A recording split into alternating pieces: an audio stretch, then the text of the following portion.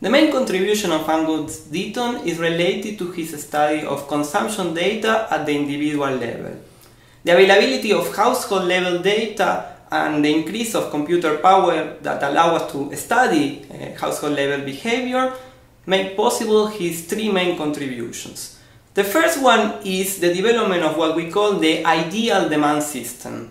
Demand system is a system of equations that explain the relationship between the quantity consumed of a certain good and variables that can explain this quantity consumed. For example, the price of the good, the price of other goods, income, and taxes. So a very interesting application is the effect of taxes on individual consumption of a given good. If we increase the tax of milk, are we going to increase or reduce, and in how much, the consumption of milk?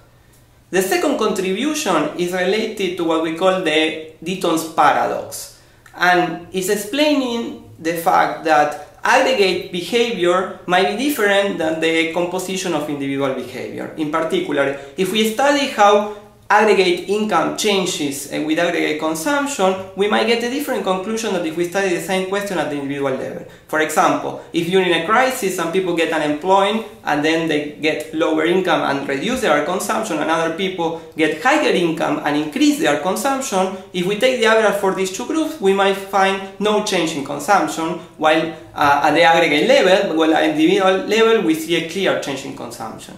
And his final contribution is related to the measurement of poverty. In particular, he allows us to understand that it's important to take into account prices and quality of the goods that are consumed by the poor. We cannot just take a basket of goods consumed by the average person in a country and see if your income allows us to buy this basket of goods, but we need to study for poor people what are the goods they consume, they buy, and the quality of these particular goods to measure the effect of policies on welfare for the poor.